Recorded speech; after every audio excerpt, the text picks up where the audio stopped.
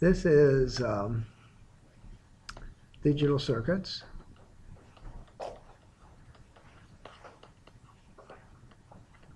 And we're in chapter 3.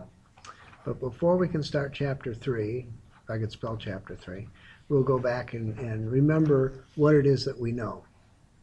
So we know that things are on and things are off. And when things are on, we can call that a 1, and when things are off, we can call that a 0. When things are on, we can call that true, if I could spell true. And when things are off, we can call it false. We know that there's a thing called a relay, which is an electromechanical device, and the relay will have contacts that are normally open and contacts that are normally closed. So when the relay is on, the normally open contact is closed,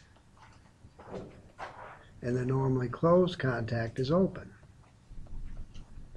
And when the relay is off, the normally open contact is open, and the normally closed contact is closed.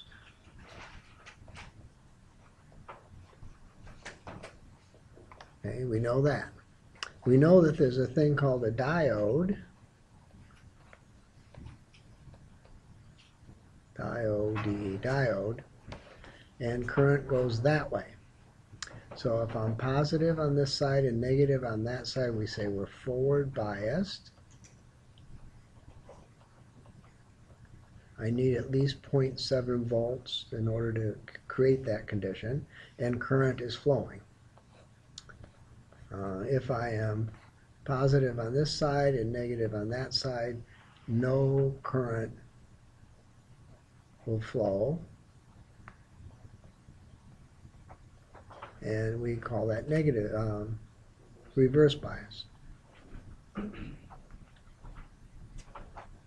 Until the voltage is too big and I break it, and then I have current flowing again. But once I break the diode, it doesn't get fixed. So I can melt the diode into a mass of nothingness if I put too much voltage across it. And so if I have a 5-volt diode that's supposed to be doing things at 5 volts and I put 500 volts across it, that is a guarantee I'm going to burn it up.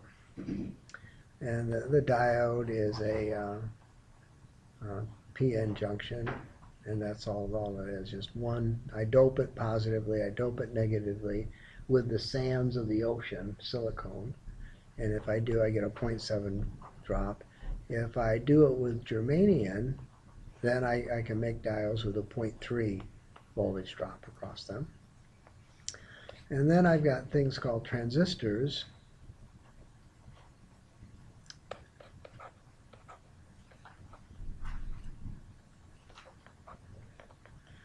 And if I have plus voltage at the base, then I say this guy's on. And if I have negative voltage at the base, I say is off. But I don't use the word on and off. I use the word saturation.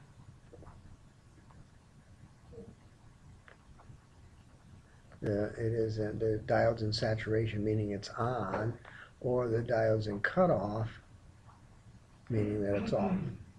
Now this is a digital circuit class. The transistor can do other things too. We don't care about those other things. We just care about being on and off. If I go and I have a transistor, and I put a resistor there, and I go and I take my voltage out here, and I've got some input voltage at the base, then my output is going to be inverted. So when I'm going to be high when I'm low, and I'm going to be low when I'm high. If I have some, and we say that this particular circuit is an inverter,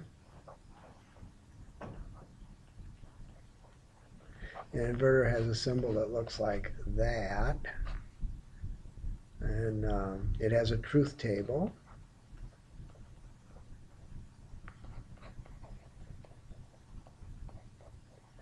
I have an input A and an output X. A, X. If A is 0, my output's 1. If A is 1, my output's 0. Or I can take that transistor and I can put a resistor on the emitter and take my voltage out there, and I can go and put in a signal again. And my output signal is going to be low when it's low and high when it's high, and we call this a buffer. And the buffer has a truth table.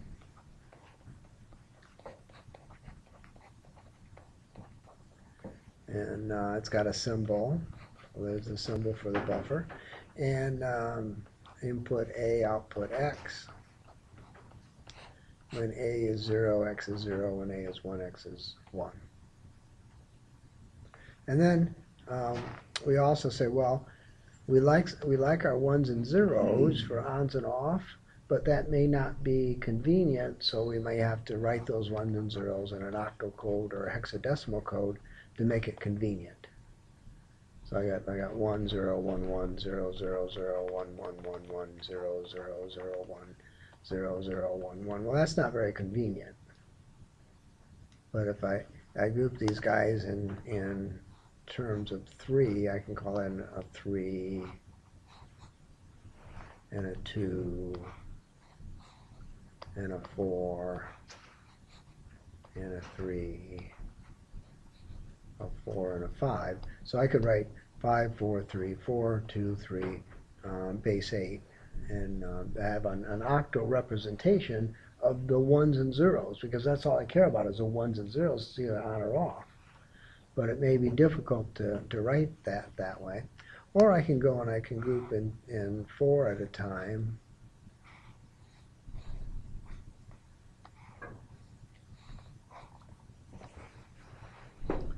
And then write this as 2 Charlie 7 1 3 hexadecimal.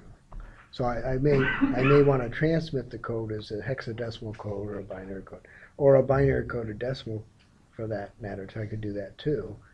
It may be more convenient to think of the 1s and 0s in some base other than binary. And it's definitely more convenient to think of it that way when I'm programming the computer to do something. If I have to program the computer in 1s and 0s, which is what's happening. This computer, that's all it's doing, is doing a bunch of 1s and 0s. But as the operator, I don't want to have to do that. I want to be able to put in something else and tell it to do whatever it is it's doing. That's hexadecimal. Oh. That's base 16. Well, no, I know. Yeah. No, I thought you were in the H for a group. Nope. No, it's hexadecimal. I could have just as well said 2 Charlie 7 1 3, and then I could go subscript 16. I could have done that as well. Normally we wouldn't write 5 4 3 4 2 3 0 for octal, because our minds don't differentiate very well between a 0 and a O. So that's the number 0, and that's the letter O. Our minds don't do well between those two. And so normally we don't write it octal with an O. We put an 8 there, lowercase 8. Okay, so now we're ready to start chapter 3. Any questions about 1 and 2? Yeah, any questions about chapters 1 and 2? Yeah. Other than why didn't you tell me that before? It's too simple, right? Yeah. Back up on the transistors, when we go NPN and PNP, so that changed the direction of which one's buffer and invert? Yes, it would. Yeah. Could very well do that. But it probably won't, because what would happen is I'm changing where the positive and the negative is, coming into a PNP and an NPN guy. So the logic's going to be the same, but I'm wiring it different. I'm wiring it different. Yeah. So on these are NPN guys. I'm assuming I've got some 5 + 5 volts here. But if I was writing the circuit as with PNP guys, then I wouldn't have built it that way. I would have built it with, I'm grounded here, my 5 volts are down there. In which case, I would have ended up with the same logic coming out of that guy. It's just different. Okay. Okay. Oh, one more thing before we leave this. The inverter can be on a chip. And it would have 14 pins, dual inline package, also known as a DIP.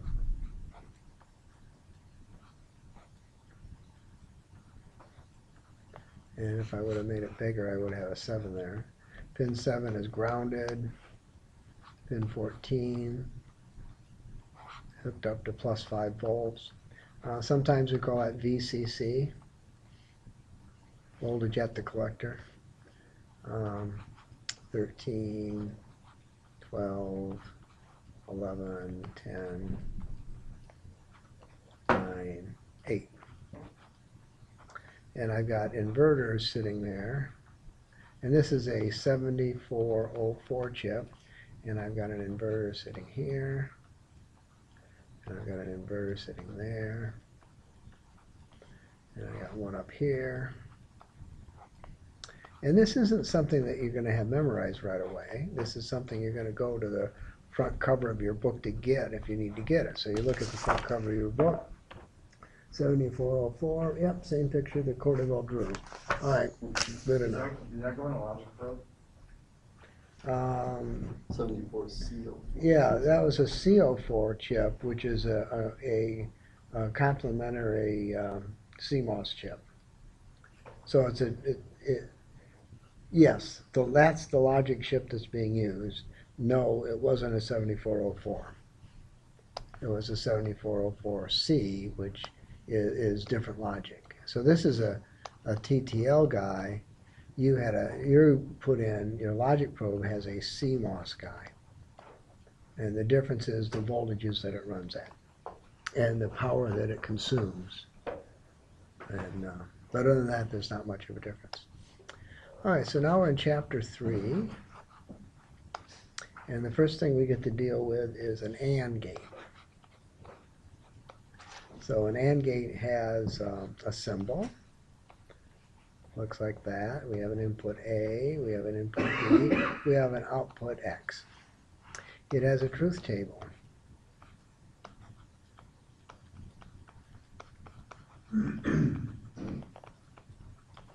A, B, X. When A and B are false, the output's false. When A is 0 and B is on, the output's 0. When A is on, B is 0, the output's 0. When they're both on, the output is a 1. And that's why I call it an AND gate. They both have to be on in order for the output to be 1. I can build this with transistors.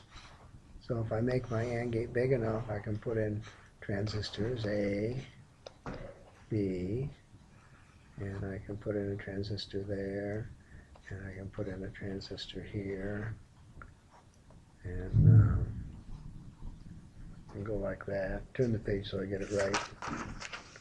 And I have a resistor down there, and then my output is connected there.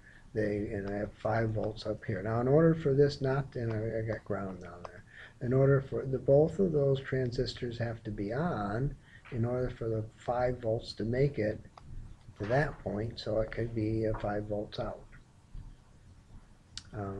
We don't care what's in the AND gate. The AND gate has 100 transistors in it. Okay, so the manufacturer built it really cool with all kinds of cool stuff in it. We really don't care about that. What we really care about is that it has a truth table and it has a symbol, and we get to use it. Now mathematically, the X is going to be A and B. Now you look at that and you say, that doesn't look like A and B to me. That looks like A times B to me, right? Well, if it were A times B, which it's not, it's A and B, by the way, and I look at A, B, X, and I look at 0, 0. What's 0 times 0? What's 0 times 1? What's 1 times 0? What's 1 times 1? All right, so this is A and B, clearly, because that's what we're going to call it. But it sort of looks like multiplication, but it's not. Now, I can do 1, 2, 3, 4, 5, 6, 7, 8 inputs if I wanted to, and draw an AND guy. A, B, C, D, E, F, G, X. And X would be A, N, B, N, C, N, D, N, E, N, F, N, G. And guess what would have to happen for X to be true? If I had a truth table. A, B, C, D, E, F, G, X. I got this truth table.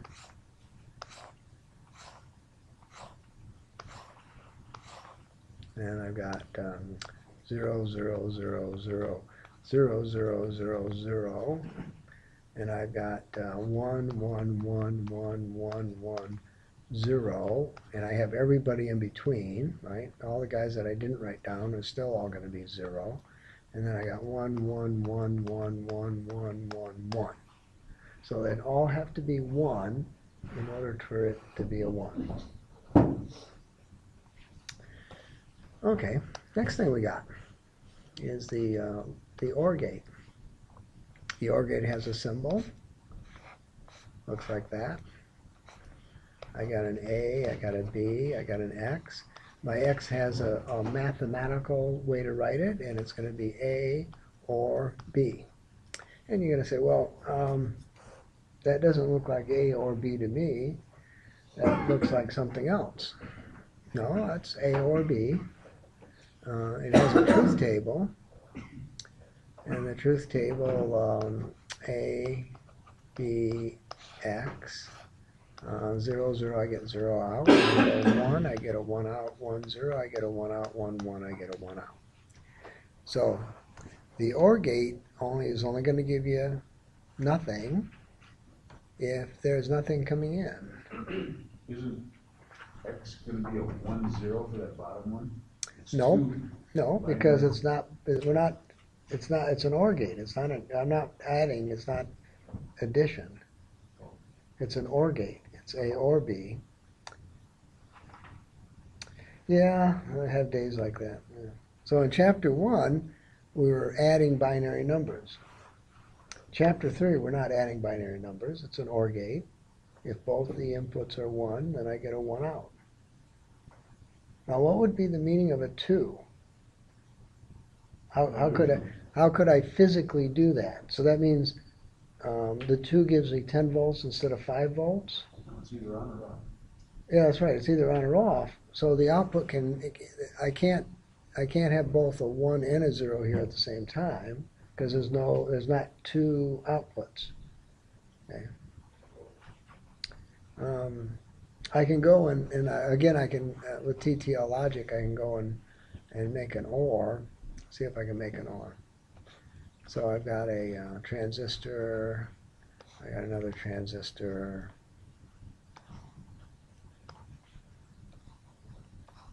And I hook together like that. And now X, 5 volts, AB. And now, no matter which transistor turns on, I'm going to get, I need a resistor there too, ground. Now, if A turns on, X becomes 5 volts. If B turns on, X becomes 5 volts. If A and B both are on, X becomes 5 volts. If they're both off, then X is 0. And that circuit is on page, and better than what I have, on page 66. Now I can have 3 of these guys, A, B, C, an OR gate X. X is going to be A or B or C. I can have a truth table, A, B, C, X. 0, 0, 0, 0, 0, 0, 1, 1, 0, 1, 0, 1, 0, 1, 1, 1, 1, 0, 0, 1, 1, 0, 1, 1, 1, 1, 0, 1, 1, 1, 1, 1. Seems like a pretty boring truth table, but I could do that truth As long as table. one's open, power goes. That's right. As long as anything is on, I'm going to get a 1 out of this OR gate. I don't have any other possibility. All right. Let's keep over. So what should we do next? I guess we should do 3, 3 next. All right. So I've got some clock pulse. If I could spell clock pulse. Got some clock pulse. And I'm going to send that clock pulse into an AND. I have 5 volts on the other side. And so my clock pulse looks like that. It'd be better if I had a better clock pulse, so that's all it's going to look like. And then I got 5 volts going on the other side, all the way across. 0 is down here, I'm not there. And I want to know what X is. Well, they both have to be high in order for me to get a 1 out, right? Time. So I'm low, I'm high, I'm low, I'm high, low, high, low, high, low, high. And these guys line up. They don't look like they're lining up very well. But they do, they line up. All right, so I do it again. I say, well, I've got this OR gate, and I got a clock pulse, and I've got a 0 going into the other side, and I got X. Okay, so my clock pulse goes up, goes down, goes up, goes down, goes up, goes down, up and down, up and down. I've got my 0 volts sitting there, 0 volts, and I look at my X, and I got my X sitting there, 0 volts. Nothing's coming out of this guy.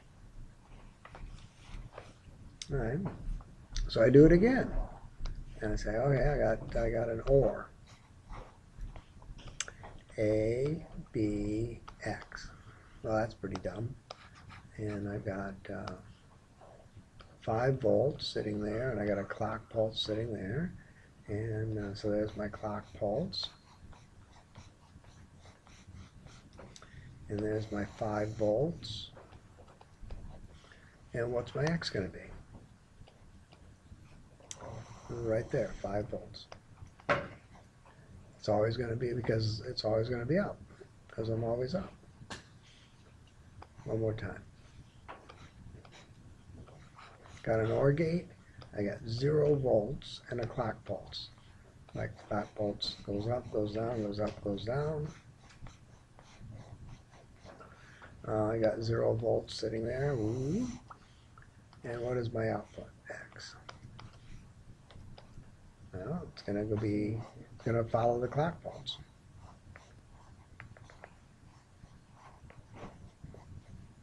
Well, it's a drunken clock pulse, so what more do you want? And it's going to follow the clock pulse just as if it were, just like that.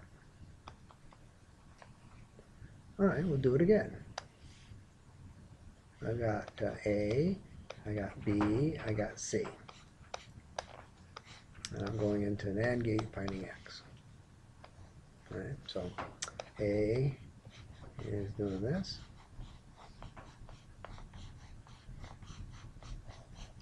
And B is doing that. And C is doing this.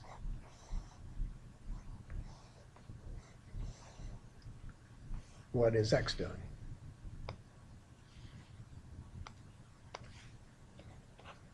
Well, in order for X to be true, A, B, and C all have to be true at the same time. And so right here, I see A, B, and C are all true at the same time. So I'm going to be high.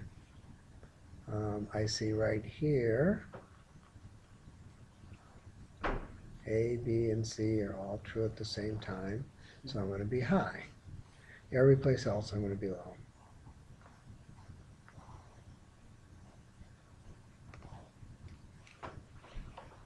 This is an AND gate, right? This is an AND gate. All have to be high in order for it to be high. One more time.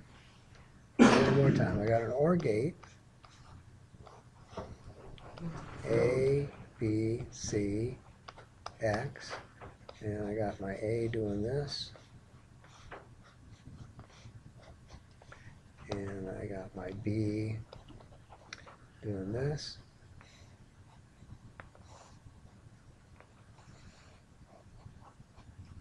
And I got my C doing this.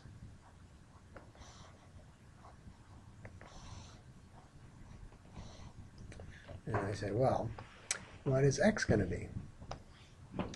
Well, X is going to be high whenever anybody's high. So I'll be high there.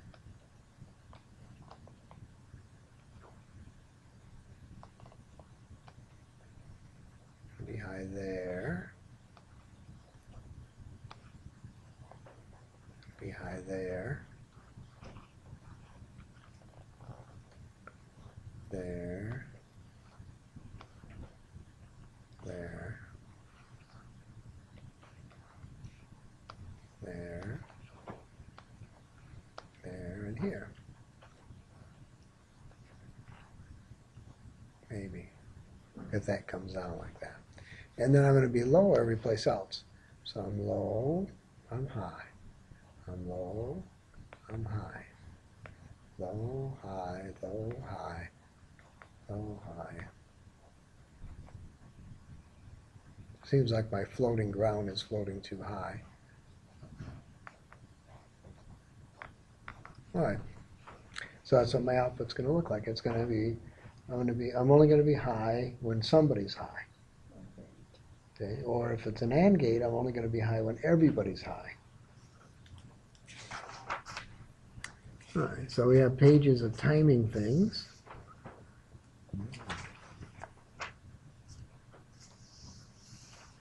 And then we ask ourselves, well, if I have an AND gate, the symbol looks like that, but am I going to build it from scratch every time I want to use it? And the answer is no. I look in the front of my cover of the book and I see that the AND gate is sitting on a 7408 chip. 7408 in the front cover of the book. No, but I mean like.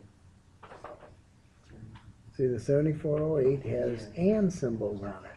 Isn't that cool? We're on page 72, right? I'm on page 73 where the 7408 chip is, but yeah.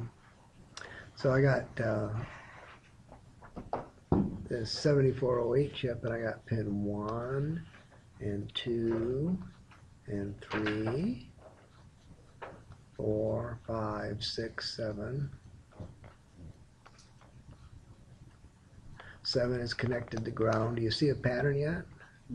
And there's 14, it's connected to VCC. And 13, 12. The collectors are connected to the 14 then? Well, so far, yeah. Real bummer, huh, that they actually did something cool like that. Not all of them forever, but for the first few that are simple, yes. Okay, so now I got my AND gate is sitting there, and so I got 2 guys coming in, and I'm going out 3. I got 2 guys coming in. I'm going out 6. I have 2 guys coming in. I'm going out 11. 2 guys coming in. Going out 8. And again, I don't have to memorize that chip. It's in the front cover of my book. You can look at the front cover of your book all you want. So you're And, going in on 13, coming out on 11, right? Yeah. So I'm going in. So this is A, B, X. Input, input, output. In, out. I can't go the other way. It's not going to let me go the other way. And then I look at the front cover of my book, and I see we have this OR guy, 7432. Is that the OR guy? Yeah, that's what I was looking at. It's Yeah. just Yeah, 7432. The connection from 4, 5, and 6 is slightly modified. No, same. So I got pin 1, pin 2, pin 3, input, input, OR gate, out. A, B, X. 4, 5, 6, input, input, OR gate, out. And pin 7 goes to ground. All right. Does what? Pin 7 goes to ground. Oh. Yeah. The chip has to have power. So it's got to have 5 volts coming to it. So pin 14 is hooked up to 5 volts. And pin 7 is hooked up to ground. If it's not, none of the chips are going to work. Yeah. What if that just flipped 14 to 13 and 7 to 6? I don't see anything. They seem to be just blank. They're somehow attached, aren't they? I'm assuming power's coming in. It's got to get to these ands and ors. Yeah, the 1,000 resistors, transistors, and diodes that are sitting on that chip are not being represented by the picture. Yes, I agree. So these are OR gates sitting on an integrated circuit guide, but I'm certainly not going to be able to draw the 1,000 parts that are there. I'm only drawing it that it's an OR gate. 13, 12, 11. Input, input, OR gate, 11. 10, 9, 8 pin numbers. OR gate, out 8. Okay, but I'm not telling you how the circuit works inside. I'm just telling you that it is an OR gate and it's going to work. Okay? Because you don't have time to make the OR gate from scratch. You can do that, but you're not going to want to. These things are 15 cents a piece, you know, and so if you're going to take $3 or $4 worth of parts to make an OR gate, no, I don't think so. It's not going to work that way. All right, now we get to the issue of your logic probe. Anybody got a logic probe that works yet? 2, 3, what's wrong with you guys? Didn't you know you're supposed to make it so it doesn't work? You guys blew it. Anyway, on page 75 it says that if my logic level is high, my indicating light comes on. But you guys get 2 indicating lights, right? A red one and a green one. Yes. So obviously it's going to do something different than that. If it's low, it's going to be off. If it's floating, it's going to be dim. Now, how many times have I used the word float so far during my lecture? 3. Twice. All right. So that's a new word. What the heck does that mean? All right, well, I've got this gate here. Here's an OR gate.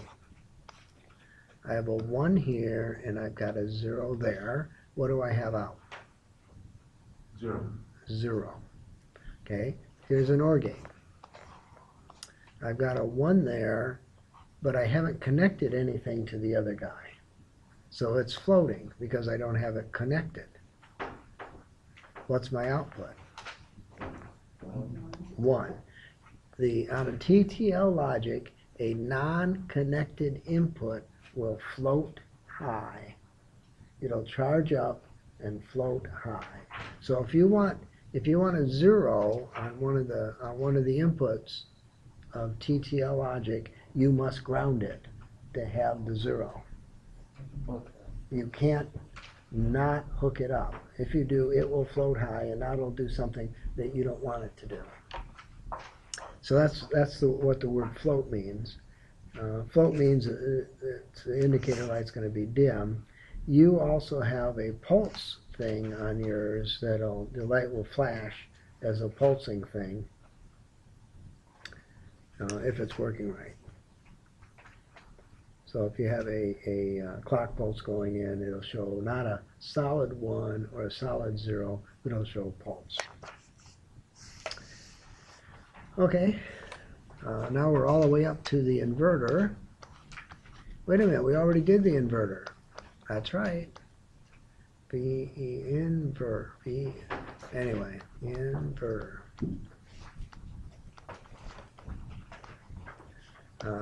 Input A, output X, truth table 0, 0, 1, 1, 0.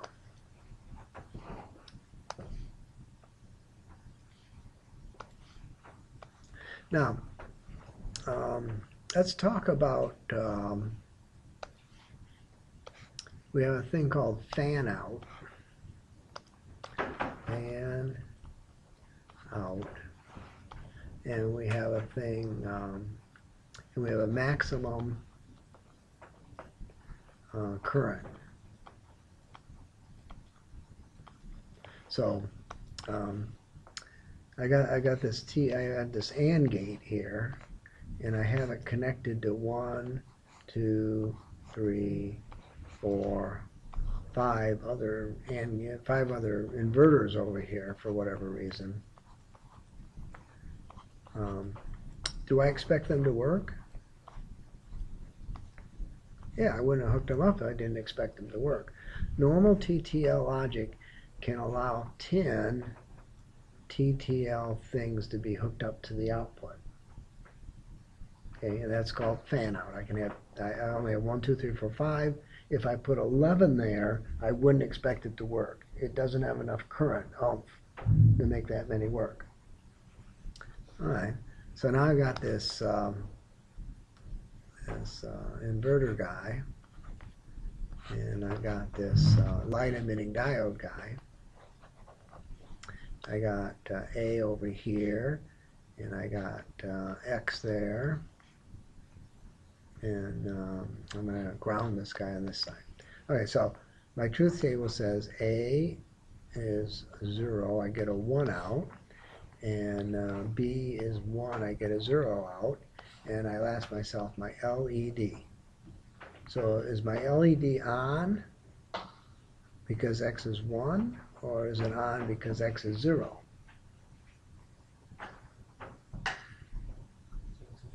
Power is on the left-hand side, so it would be off.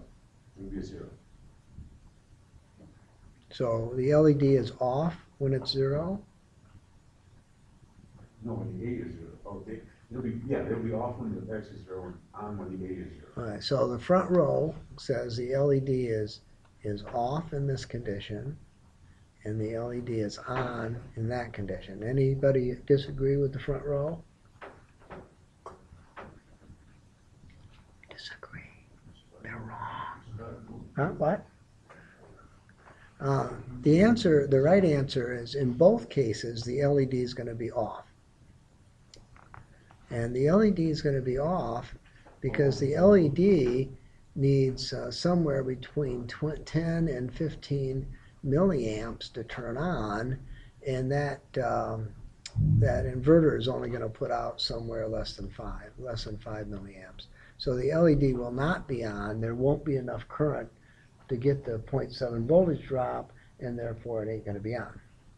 But I can do something weird. Well, it's not that weird because I'm going to do it all the time.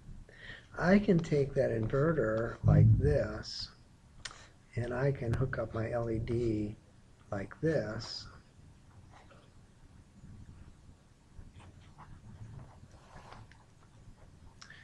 And light emitting out diode. And now I've got A, I've got X.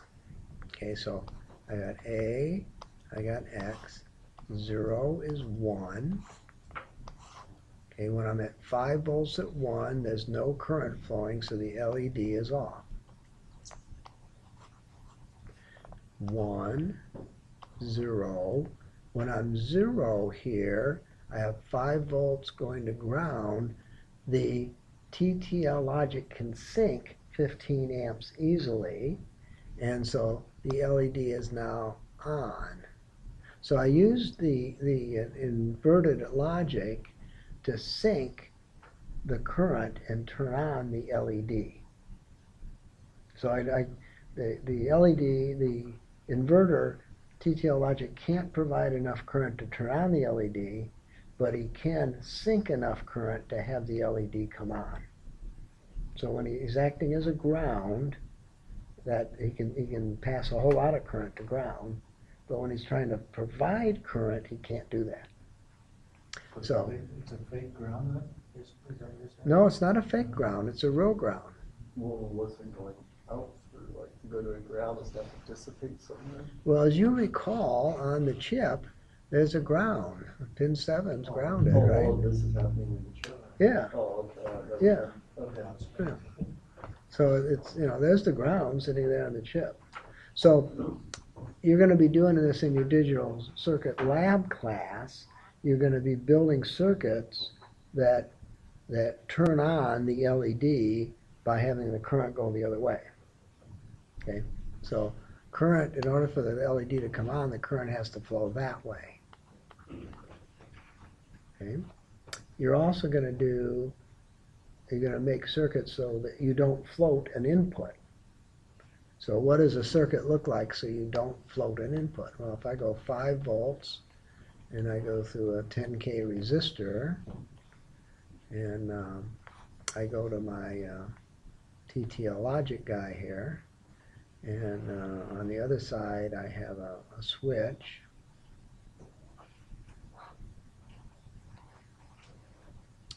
And I go to ground. I won't put any resistor there, I'll just go to ground. So now when the switch is open, I see 5 volts and I have a 1. When the switch is closed, I see 0 volts.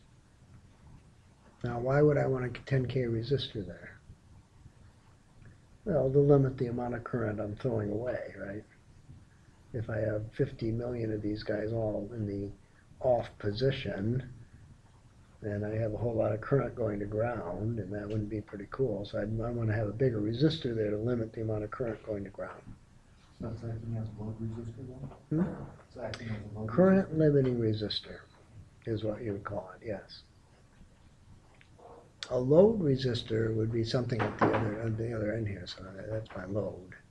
Oh, But I don't have that. So that's how I don't float the input. The switch closes, I'm at 0. The switch opens, I'm at 1.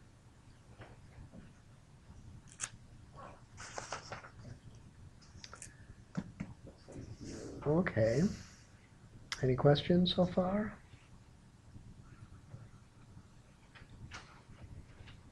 All right. Moving on.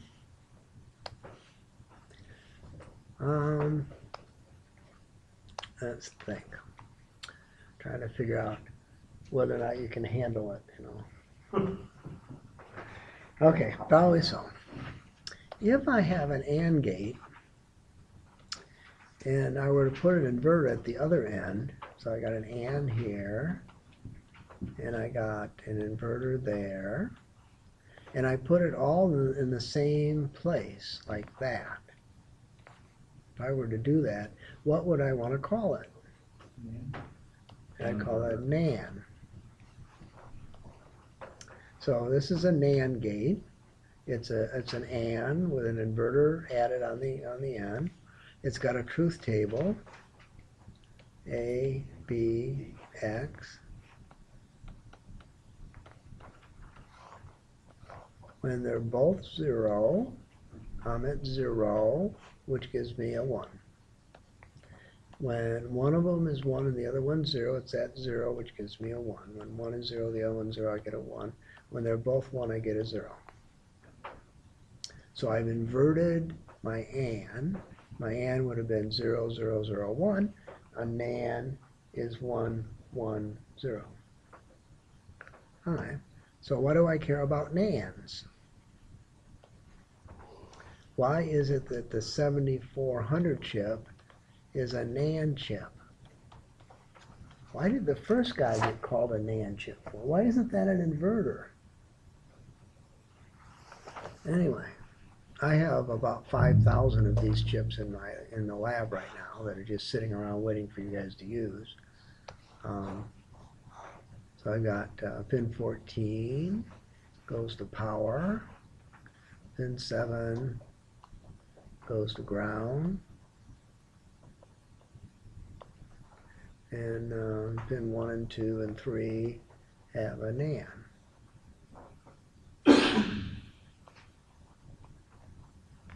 Well, the reason that the NAND chip was honored with now you have to remember that all these things in logic that we're doing with TTL, transistor to transistor logic, were all done for 50 years before we had the first transistor using vacuum tubes.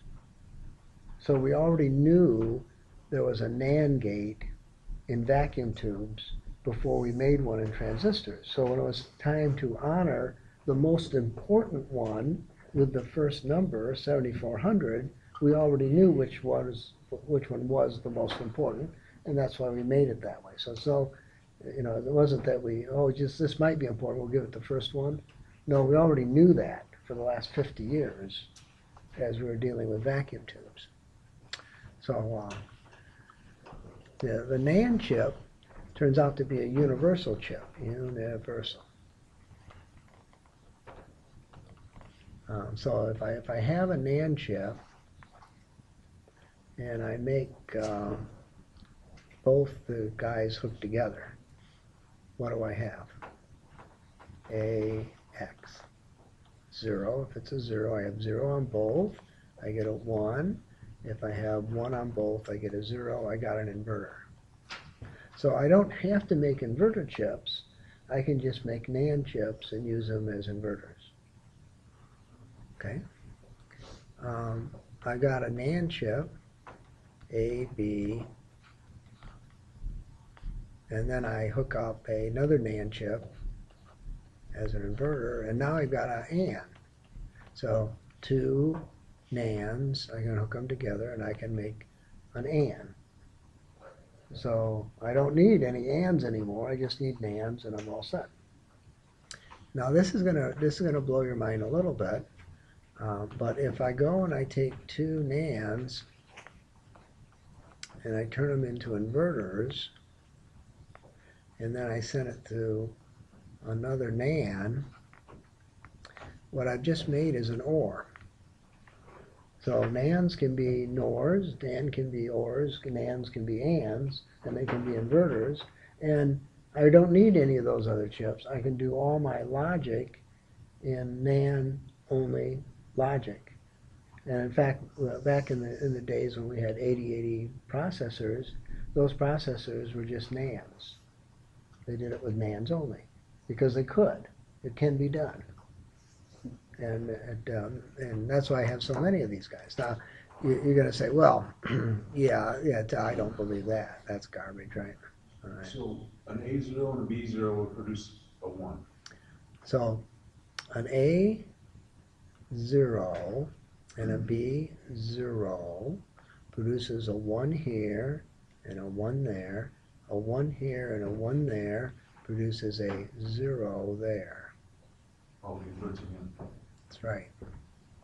And if I had an A that was a 1 and a B that was a 0, then that 1 would become a 1, the 1 would become a 0. 1 would become a 0, the 0 would become a 1, the 1, 0 would become a 0. No, it would become a 1.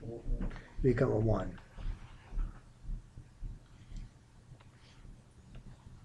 If I had a 1 and a 1, the 1 would become a 0, the 1 would become a 0, the 2 zeros would become a 1, and now I just showed you that it's an OR gate.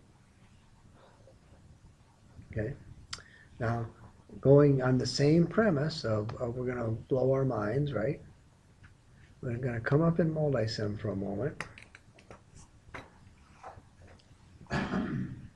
And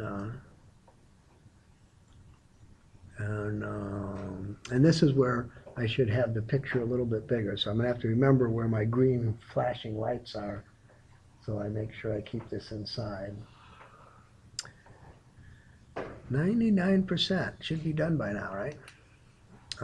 Over here on the left, which you can't see except if you're in the class, you have a thing called a logic converter. So I bring out my logic converter, and I'm going to put in some logic. Okay, so I'm just going to do that. I'm going to have A, B, C. Okay, so that's an AND gate, A, B, C. I'm going to take it and turn it into a truth table. So there's a truth table, A, B, C. I'm going to draw it as, I'm going to take it and draw it as a bunch of circuits here. So here's my A, B, C going into my ANDs. And then I'm going to do the same thing, and I'm going to draw it as a group of, using NANDs only. Where'd my NAND only go? Oh, there it is. So now I drew it using NANDs only. Okay, so I just did that. So I'm going to do it again. Maybe. Yeah, I'll do it again. We'll go A, B, C, or, where's the or A, or C. Okay, so we got A, B, C, or A or C. We come up with a truth table. There's our truth table. We draw a circuit using regular TTL logic, and it looks like that. And then we do it again using NANDs only. And there's the NAND only guy. So all I got is, I'm only using NANDs. Yeah, I see why Right. it changed. So that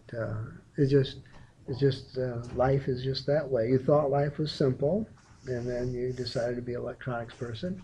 And I'm telling you that life is simple. 90% of the time, all we're going to do is turn on the power and walk away, and we're going to be heroes.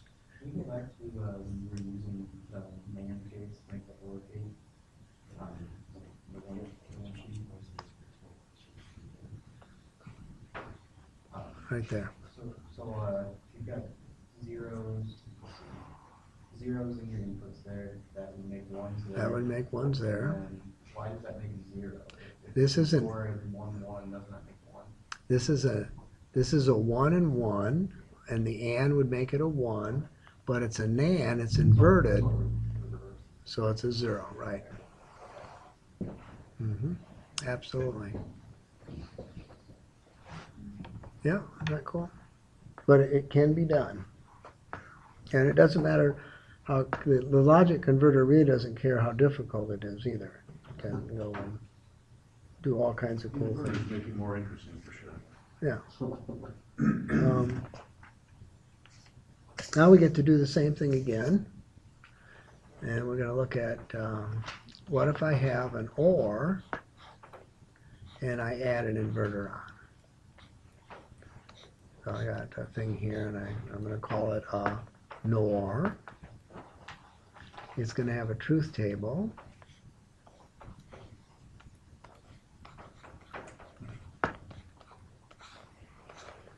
So if they're both 0, I have a 0, which becomes a 1.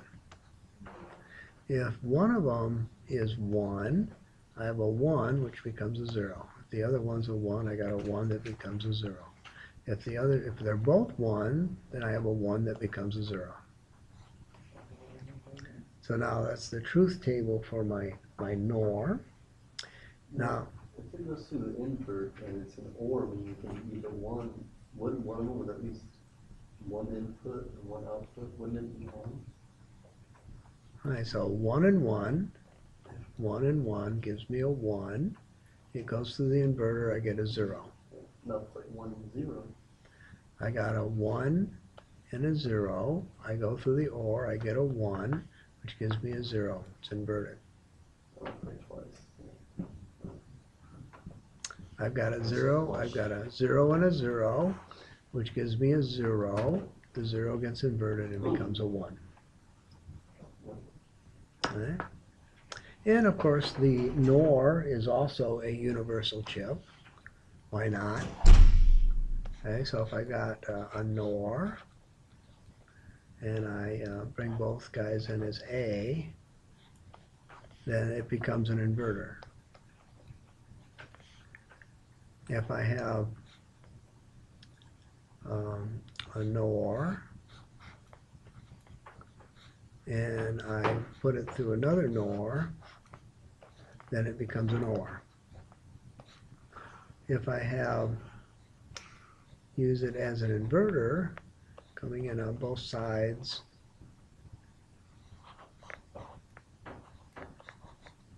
of another NOR, then I have an AND. Alright, so if I have a 1 coming in, they're both 1s, I get a 1, which gives me a 0 out. I put a 0 in, I get a 0 out, which is inverted to a 1. Okay, I've got a 0 and a 0, gives me a 0, gets inverted to a 1, gets inverted back to a 0. I've got a 1, I got a 0, that gives me a 1, which is inverted to a 0, the inverted to the 0 gives me a 1. I've got a 1 and a 1, which is a 1 inverted to a 0, my 0 becomes a 1. Okay. Look down here. 0, 0. 0 becomes a 1. 2 1s become a 0. I got 1, 0. This guy becomes a 0. That guy becomes a 1. This guy becomes a 1, which becomes a 0. I have a question. Yeah. What are these used in? You have a cell phone? How do you think your cell phone works? Like, By fucking magic? Is that what it is? That's what they think over there. Yeah, your cell phone works because logic gates work. You know, why do your Pentium 4 dual core processor, what do you think it is? It's just a bunch of logic gates. Yeah, I'm just trying to understand, like, why So- would you invert the zeros back to zeros? Why not? You're doing it all the time. You know? Well, Do you- earlier we do you- talked about money. do you- You We're might getting be zeros fine. and Yeah, zeros. let's say I have a bank account and it has $100,000 in it. You know, someday it's going to have 0, right? Because I'm going to take it all out. You know, all it is 1s and zeros. That's all it is. Yeah, I'm just trying to understand why would you want to turn a zero into a zero? yeah. See the light? See the light? You want to turn it off? It's already on. This one? That one's already on? You sure? Yeah. How about that one? Is that already on? That's on. So You that's want that? 1 and that's 0. Yeah, you want this guy to be off sometime? Eventually. Well, that's what, of course. So you want something to be able to turn it off with, right? Yeah. You'd sort of like that to be your will. I will the light to be off. Oh, it's off. Oh, wait a minute. I just had my eyes closed. You know, so yeah. So in a digital circuit class, what we do is we go back to the fundamentals of how that digital circuit works. How does that Android machine work? Well, it didn't work because somebody made it from scratch. It was built on top of 50 years of other people building circuits. Okay? It wasn't because some engineer sat down and said, oh, this would be cool to do it this way. No, You know, we don't have Pentium 4 dual core, quad core processors. We couldn't have gotten there if we didn't have a 286, if we didn't have an 8088. You know, if we had to go all the way back in order to get our engineering to the point where we can get to where you can pick up your cell phone and send a text to somebody and have Homeland Security knock on your door tonight and tell you you're a terrorist, you know, because they're monitoring you. All the, huh? Yeah, I mean, that all has to do with 1s and zeros, right?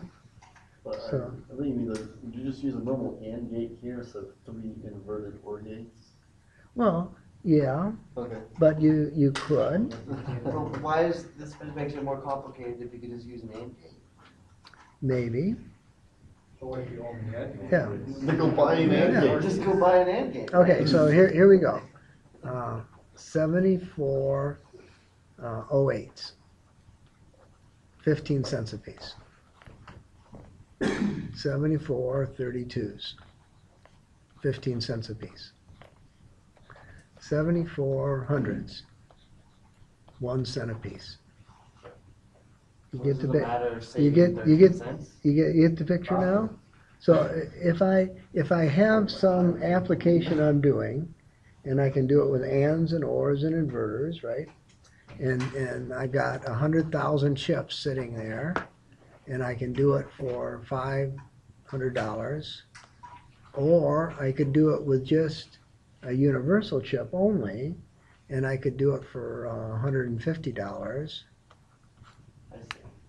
It's a matter of money. That's exactly what it is. It's a matter of money. Okay, So- now I get it. So if I want you, the manufacturer, to build me 100 million NANDs, the price comes down. If I Why want, is the inverter cheaper? It seems like it's doing more work. because I'm making more of them. It's cheaper by the dozen. So if I can do it and have lots of them, then it's cheaper. So if you look at the 286 motherboards, they've got 100 different chips on them, but most of those chips are the same chip. They're just they're universal logic chips being used to do the logic that's required. Today we don't do that. You look at your motherboard. What do you got? You got 2 chips. You know, you got the CPU and you got some communication chip, and that's about all you got. Because we want to put it all in the same package, in the same thing. So now it's a matter of.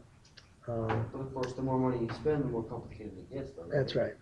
So now it's a matter of when I'm doing the masking of the chip and putting the components on the chip itself, is it cheaper to do the same thing over and over and over again, or is it cheaper to change the design a little bit?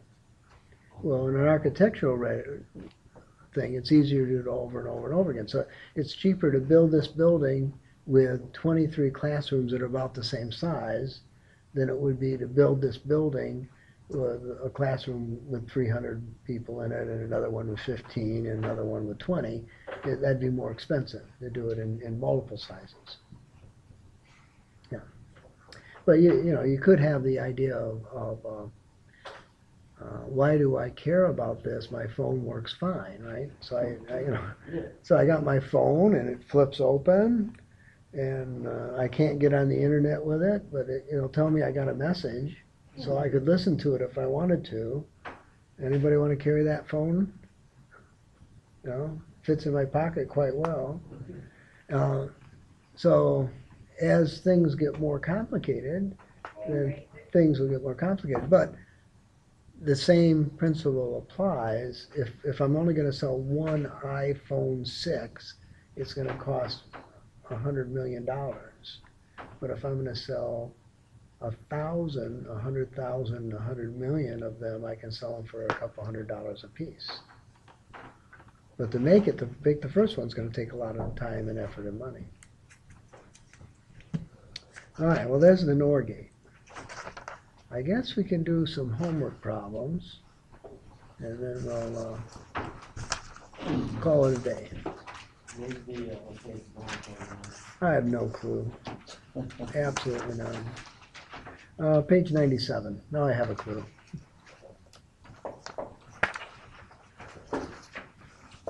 We still have another day to do chapter 3 too, so that's great. Remember, Monday is a holiday next week.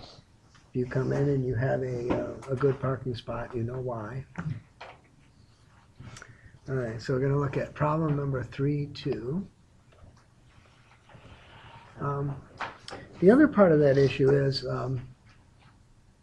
can you add 2 plus 2? 4, you can do that, okay. Can you take the integral of 2x dx from 1 to 2? We haven't done intervals yet. Okay, so So there is some math you haven't done yet, right? But in order to be able to do this math, you need to do that math first, right? You can't do that math until you can do this math. It's one of those things. So when it comes to digital equipment stuff, we have to start at very simple things first, the 2 + 2 things first, so we can get to the end of the book where we're doing more difficult things. Okay, does that make sense? Yeah. If you were to build a truth table, so we're doing 3-2. If you were to build a truth table for a 8-input AND gate, how many different combinations of inputs would you have? Okay, so I got 1, 2, 3, 4, 5, 6, 7, 8 of them. Okay, so I got 8 inputs.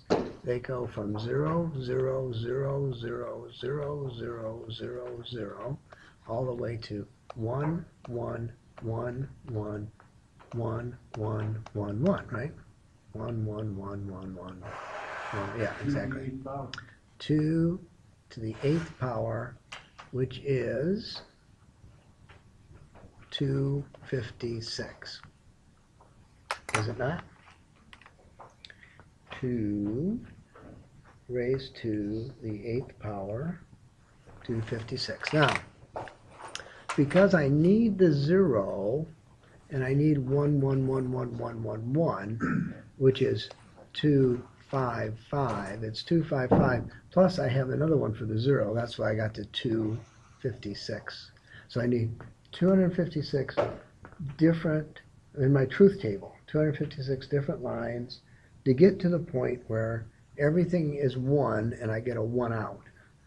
All the other 255 inputs are going to be 0.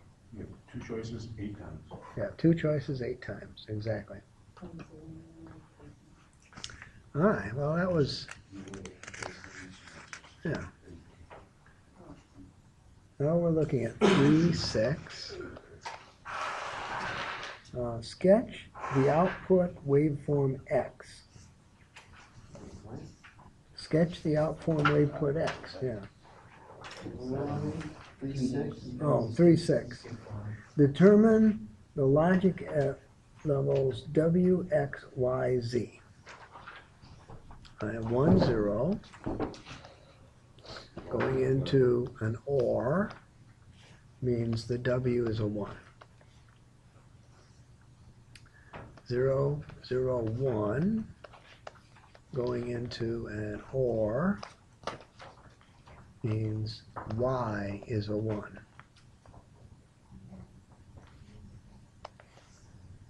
0, 0 going into an OR means X is a 0.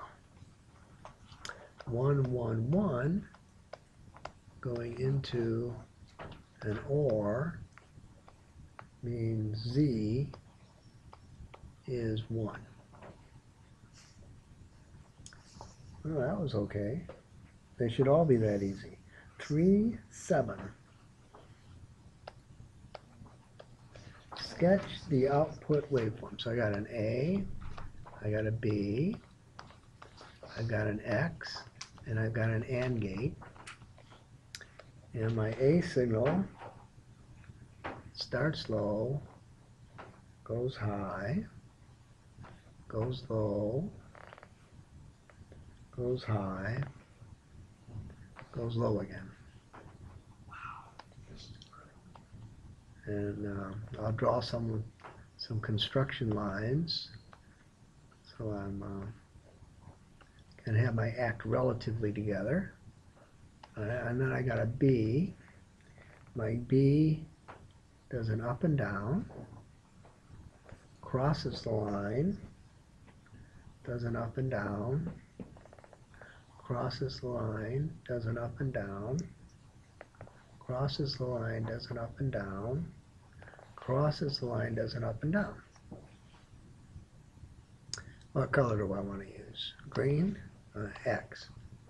So I'm going to be at 0 until they're both high, up, down. 0 until they're both high, up, down. 0 the rest of the way.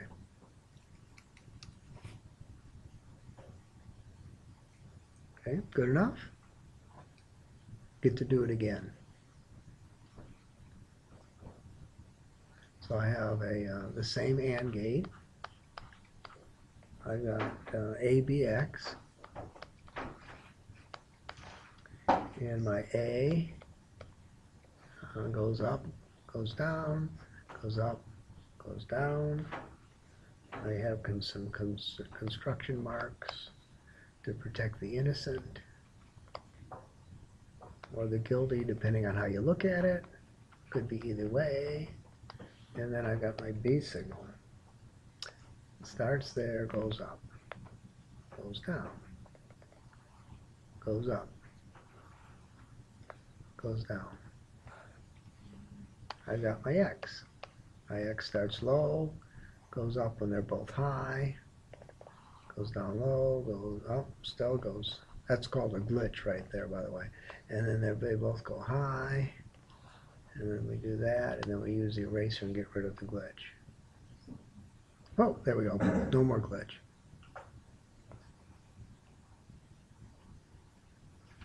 A glitch is a temporary, L-I-C-H, is a temporary wrong answer due to some transient condition that happened. So we have a transient condition happening. I went from 0 to 1. And my signal glitched on me. It's only a couple nanoseconds long, but it might be long enough to mess with my brain. But we'll take it away because we don't have to deal with it right now. Okay, questions about that? Yes. How do you know your X waveform? How do you know your X waveform? How do I know it? Yeah. Well, because this is an AND gate, and the AND gate has a truth table. A, B, X. 0, 0, 0. 0, 1, 0. 1, 0, 1, 0. 1, 1, 1. And in that truth table, the only time I get a 1 is if everything is 1. So right here, A is 0. Still at 0. Here, A and B both at 1, I go up. Here, A and B both at 1, I go up. That's how I do that. So I remember what it is that the truth table looks like for the circuit I have, and then I use that. 3-7.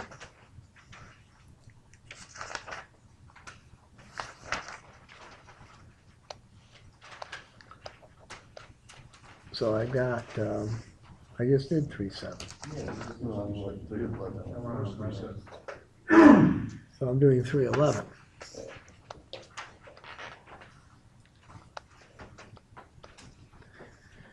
Which requires me to turn the page. Bummer. Gotta turn the page. Repeat 310 for the 2 input NANDs on the signals below. Okay. All right. So now I've got an A and a B, and I got an AND X. No, I've got an OR. Got an OR. Boom, boom, boom. An OR and an X. The truth table for the OR, A, B, X. 0, 0, 0, 0, 1, 1, 1, 0, 1, 1, 1, 1. All right. I know the A waveform. A waveform goes high, goes low, goes high, goes low. I don't know the B waveform. Don't know what it is. Why would I not know what it is? I have no idea what it is. But I do know the X waveform. The X waveform starts high, and then goes low, and then goes high, and then stays high until there, and then it goes low again.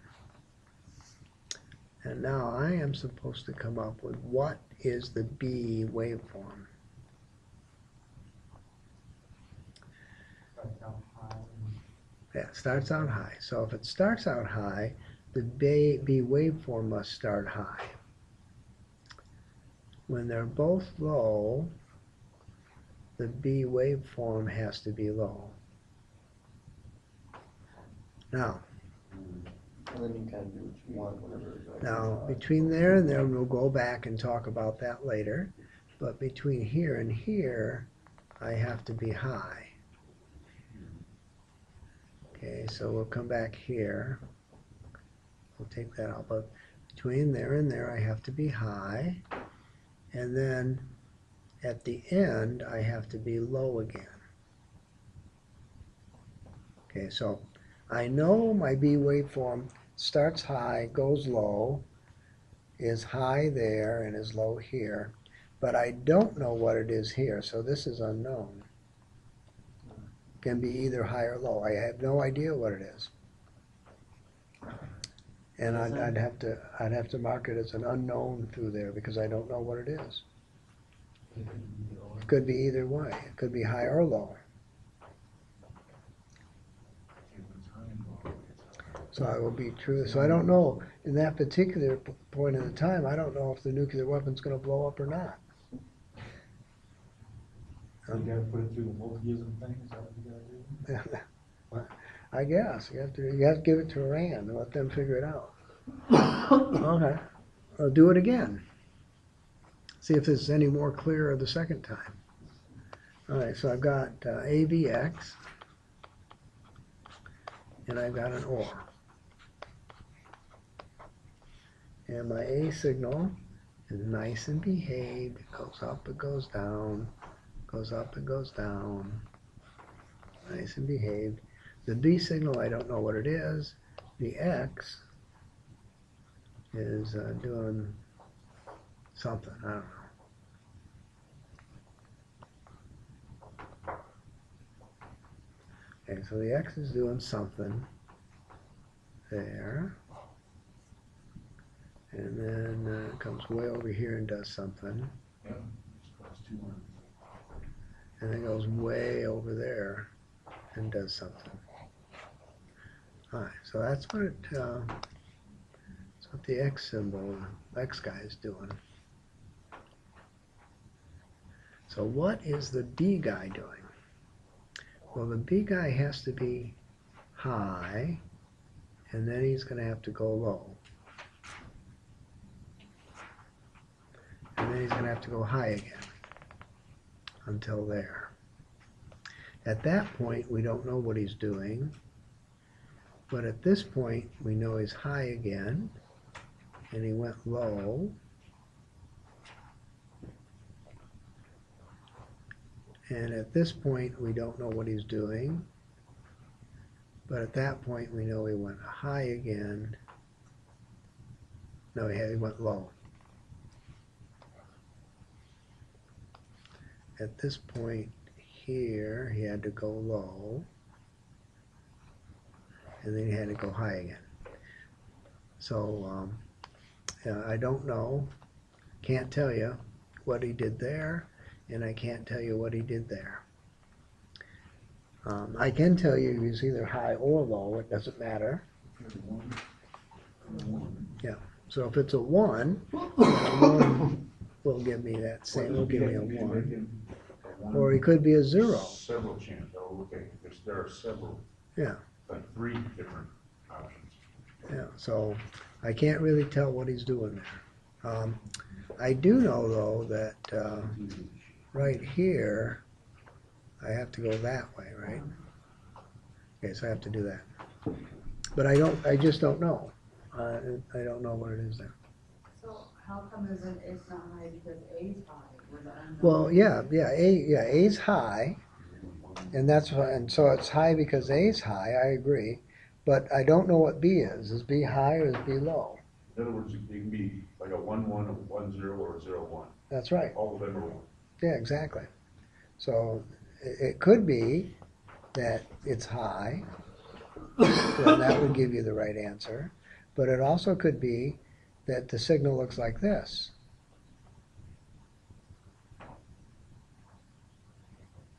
Let's change the color. What color do I want? Oh, there we go, that's good. It could be the signal is like that So in there. I don't know. I don't know what the signal is there. the reason why B is high is because X is high? Yeah, X is the output. So X is high. In that interval, A is high, so X is going to be high. B could be doing anything. Okay. I don't know what it's doing. That's why I'm saying it's unknown. Okay, did we do half the homework yet? That's Pretty close. 318. Are we gonna do 318? Yeah, I think so. I think we'll do 318. Really logic in that I would- one. In theory, we can hang out for another 25 minutes if we wanted to. But, pretty soon I'm going to run out of material in chapter 3. And so we'll do 318. What are the 3 logic levels that can be indicated by a logic probe?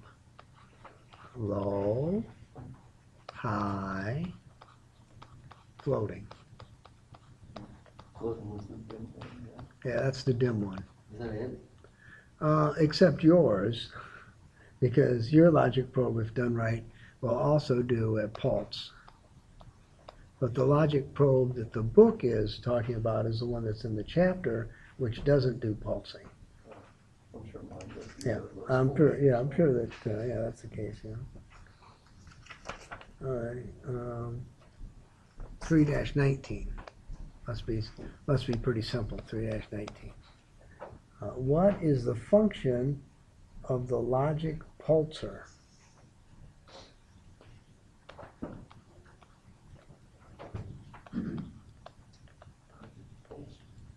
Now again, your logic probe doesn't have a logic pulsar. Your logic probe will see a pulse, but if you pay a mere $25 for a logic probe, it has a logic pulsar form, and what it does is it goes and puts a signal someplace. So it would go, and there's my logic probe, and it would put a pulsing signal on that guy. Oh, it puts it into it. Yeah, it from would the put, probe. yeah, it would, from the probe would put the signal on the circuit. You guys, your thing's only $10 and it's not gonna do that, so don't worry about it. But, that's what a logic pulsar does. All right. One more, It's 322. Thursday stuff. I don't know.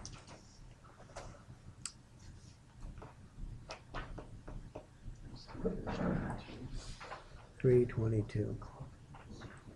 All right, maybe we'll do 322. 322. The clock enable circuit shown below is not working. The enable switch is up. Okay, so we're in the enable position. A logic probe is placed in the following pins and get the following results. Find the cause of the problem. Okay, so we look at pin 1 and we see that it's flashing. Is that okay? Okay. Yeah. Yes. There's Because it's supposed to be a coming from the clock oscillator. there. There's supposed to be a clock there, and I'm seeing a pulsing clock. Perfectly okay. I look at pin 2. Look at pin 2, and I see that it's on. Is that okay? Perfectly okay. Pin 2 is a 1 coming from the enable pin. That should be there. Pin 3. Pin 3 is off. Is that okay? No. Should be on, No good. You're right. So I should, the same pulsing that I saw at pin 1, I should be seeing at pin 3. It's an AND gate, I should see the same thing. Pin 7, How do you know it's off? It tells me it's off in the book. That's part of the problem. That's part of the problem. Wow. Yeah, part of the problem tells me that. All right, now we're gonna look at pin 7. Pin 7 is off, is that okay?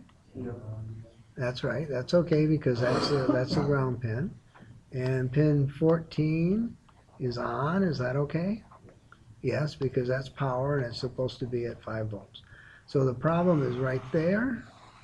The problem is with the AND gate. It's not working right. So if you're lucky, your TTL chip is put into a chip holder and not soldered into your board. Okay, and if it is, then you can just pull the chip out of the chip holder, get another 7408 chip and put it in the chip holder and you're all set.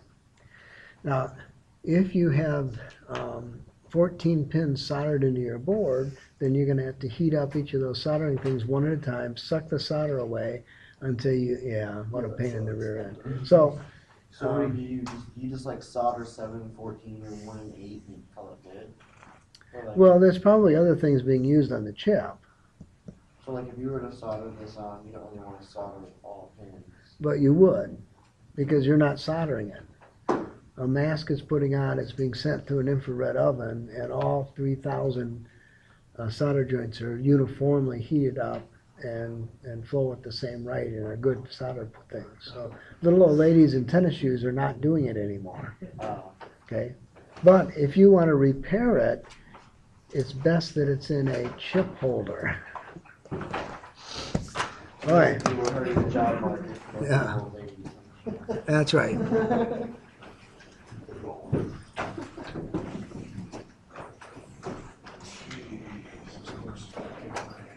Once I actually understood something.